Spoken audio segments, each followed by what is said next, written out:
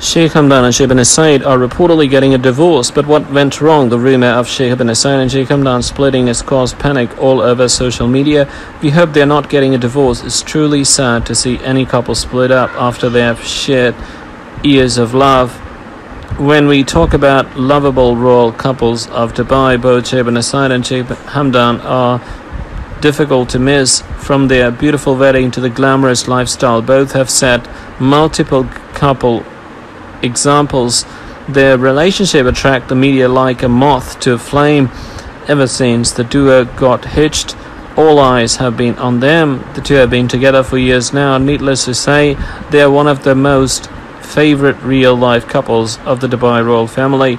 Both the stars tied the knot back in 2019, and to stay, they keep us hooked with their adorable couple goals vibe is for sure an understatement.